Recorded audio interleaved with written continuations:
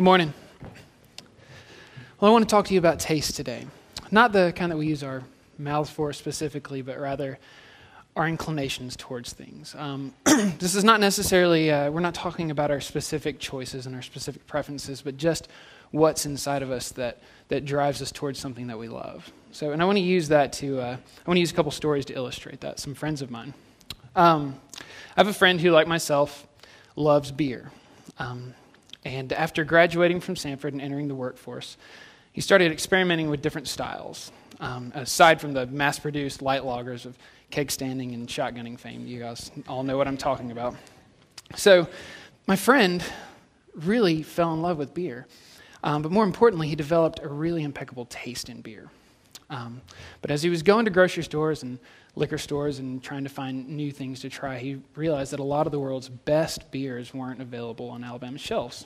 So he started an organization. This organization's sole purpose was to advocate gourmet beer and also to remove legislative barriers in the state of Alabama. A lot of the reason he couldn't find those beers is because there was a 6% alcohol by volume limit on beer sold in the state. So this group's called Free the Hops. Some of you may have heard of it. And since its 2001 inception, Free the Hops has helped to pass the gourmet beer bill, which has raised that 6% limit to 13.9%. And more recently, the Brewery Modernization Act, which among other things, allowed our local breweries to establish tap rooms to showcase their really delicious beer.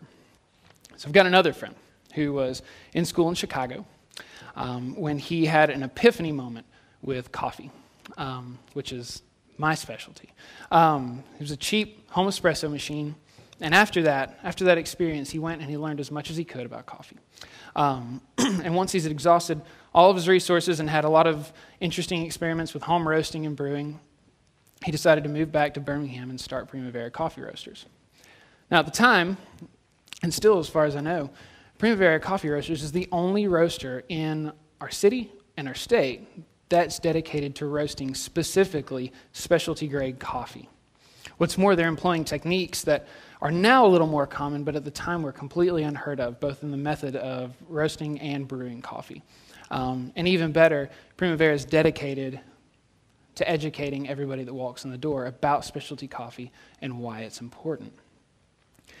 Since that time, Primavera has become a fixture in Birmingham and a leading light for specialty coffee, and I'm very thankful to be a part of one of several businesses that are thriving based on that specialty coffee model. So what's important about these stories? What does that have to do with taste? See, these two friends of mine, they had strong loves and passions for one thing. But more than anything, they had impeccable taste in something. They knew how to identify what was good and what was the best. These people took huge financial and social and personal risks. Their identities are completely wrapped up in this concept that they've attached themselves to. And I think we need more of that.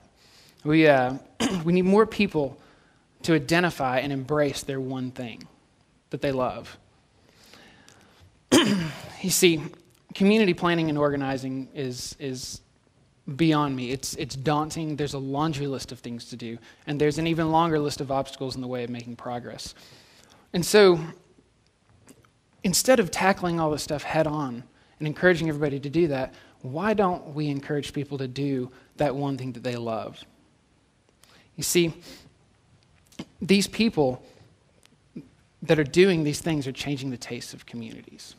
So we're sitting in a room full of people, in a city full of people that all have passions and loves for something. What's more, they all have impeccable taste in something. And I believe that these people are going to do their best work when they're doing what they love. So if your thing is community organizing, by all means, please go and do it. But if it's cooking, if it's teaching, if it's brewing coffee, if it's climbing rocks, go and do it. Become the best at it and share it with people. You are going to help change the taste of our communities and advance us forwards. Today, we're talking about waking the giant. You've heard a couple speakers. You're going to hear more speakers that have led extraordinary lives and are doing extraordinary things. But what I want to leave you with is the fact that you and the people out there are the giants that were waking up. You'll hear this repeatedly today, but I want to say it again. You are the giants that were waking up. And the people out there are those that we need to wake up as well. So if you don't hear anything else today that I've told you or that you'll hear from other speakers today, don't just sit and listen. Please don't just sit and listen. Go out, find out what it is that makes you happiest. It doesn't always lead to a career. Sometimes it's just a hobby. Sometimes it's a nonprofit. But go and find it and do it. Share it with people, because that is going to help our communities wake up to brand new futures. Thanks.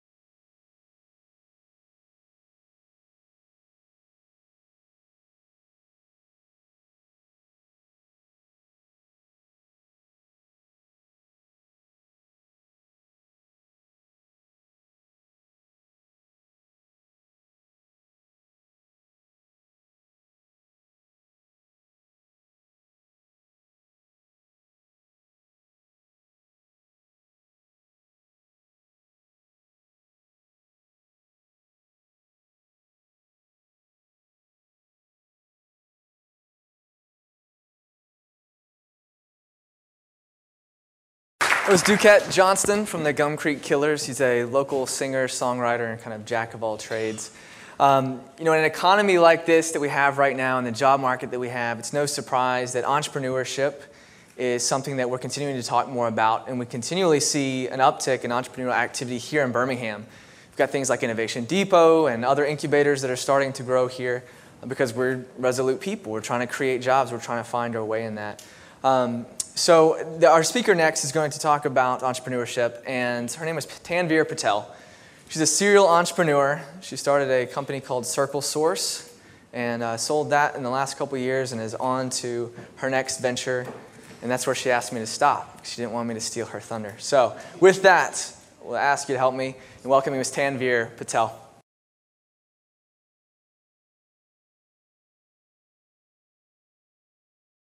I have a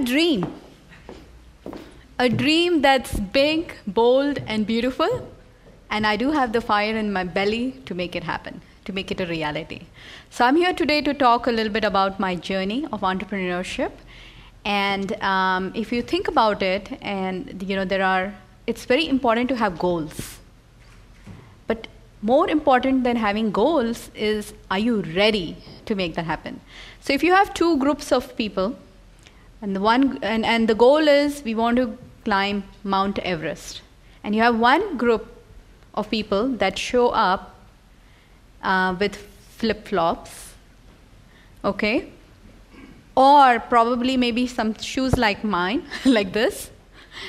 Do you think, the chances of them reaching those goals, what's that going to be like? And then you have another group already prepped up, and they have all the things in their backpack. And so they have a backpack, they have all the right shoes, they're all geared up to go on that trip, to make that journey. So there it is. So it's very important to plan. It's very important to be ready. And in order to take the entrepreneurial journey, what did I take? What did I pack in my backpack? Do you all wonder what that is? So in my backpack, I kind of put some very key items. And every CEO needs to have certain traits. Every CEO needs to have certain traits. And I'm going to share with you what those traits are. It's the passion, the discipline, the determination, and willing to make sacrifice.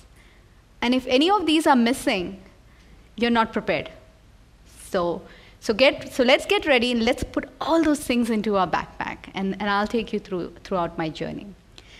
So the journey begins where the first and most important part of it was the determination. And I'm going to talk to you mainly, most of my presentation is going to be about I'm going to bring the two universe and tell you how I built my world. So there are management issues and there is business issues. So business part is the environment. It's the environment in every stages of life. So the company, when you start a company, right from the inception to maturity, there are several stages, and every stage has its own challenge. So within those stages, it's very important for you to know it's very important for all of us to know where we are, where we already know our destination, we know our goal, where we want to go, and how are we going to get there. The management issues are going to be the concerns. If you are not doing those in those certain stages, that is a problem, and that is a concern. Change is a part of our life as we grow up, right from when we were little kids to when we grow old. Change is part of our life. So it is in the entrepreneurial journey. Change is part of us. And there are two kinds of people. One, if you do not want change and you have a hard time accepting change, making that change to happen. So it's either you can be smart and understand that there's a change coming and adapt yourself to that change, or change is going to be forced on you. So either way, change is the reality of life. So let's be smart and let's think about how we are going to make those changes in our lives. When you start a company, And there are certain things that become very important. There is the inception, the concept stage. During the concept stage, having a clear vision is very important. Okay, you need to know what that vision is. Where are you going to go? And what are you going to do?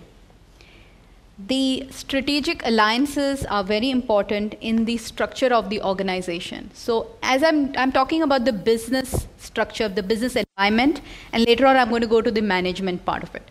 So in the business environment, the structure is very important. What is your objective? What is your vision? The style, the management style. Most of the time it's a one-man band. And I was the only one that, in the very beginning when I thought about what am I going to do? And I need to build this company. And let me see from my backpack, what is one item that I'm going to remove today, right now, in this stage? And that is the determination. When I was told in India, when I wanted to run my father's company, I was told that I was a woman and I didn't have the experience. So it's not possible for me to run a company. And I was determined. So the determination part came from there, that I am going to run a company. And I'm going to make this happen. So during the concept stage, some of those things are important. Money obviously is important. So guess what? Friends, family, and fools.